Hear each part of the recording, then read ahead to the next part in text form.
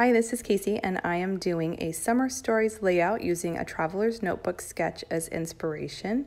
I'm creating my layout in the Big Happy Planner using 2 photos from one of our recent summer adventures. So I'm going to start out here by adhering that ombre pattern paper, and then I'm going to use some of the bubble washi along the top there to just kind of add pops of the kit color to the page. Then I'm going to repeat that washi along the bottom, and then I'm going to adhere that ombre pattern paper over to the far left side. You notice that that size doesn't cover up the whole layout of the Big Happy Planner. So then I'm going to go in and add my favorite pattern paper from the kit, which is the multicolored bubbles, which fits along with the photos being in the water. So I'm going to adhere those, and now I'm going to back my photos with just some grid paper to give it sort of like a Polaroid effect, which is inspiration from that Traveler's Notebook sketch that Christine sent out in the Traveler's Notebook memory keeping kits.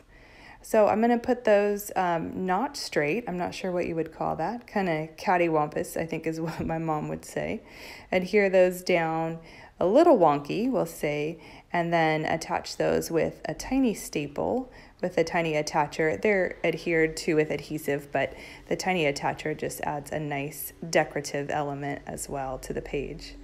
So I trimmed off the sides there just to keep it along the Happy Planner size frame and attach the photos.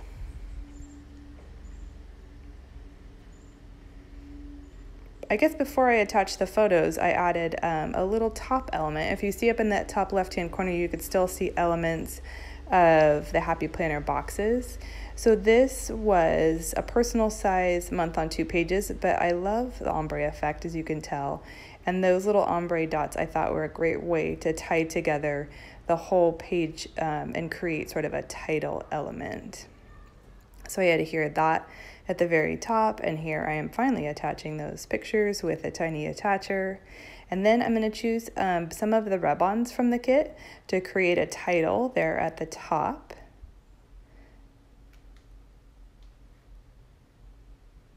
Kind of looking through now which die cuts I want to use down there. I'm looking for a circle element to tie those 2 photos together and then just adhere them triple time. I'm really into tacking those things down. I figured the circles will kind of mimic the circles of the pattern paper above. So I add those in there along with 2 of the word strip die cuts from the kit. Popping those in there. These kind of add just sentiments. I'm not going to add any journaling on this side. I probably will either on the back of the page or over to the left page at the beginning of the week. So I thought these little design elements adds sort of a title / cheating on journaling for this layout. Now I'm going to adhere those down and move on to attaching the rub-ons. So I added the Let's Go, this is from the Traveler's Notebook memory keeping kit. And then again with the ombre elements, love it. Added that there at the top just to tie in all the colors together.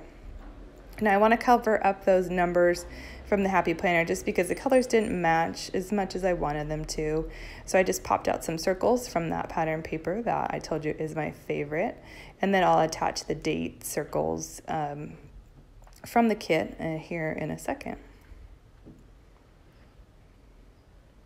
This is just kind of a fun way to add your own color elements to an already made up planner. So really the lines of the Happy Planner were there, but I didn't use any of them. I just basically used the foundation of the paper and the days of the week.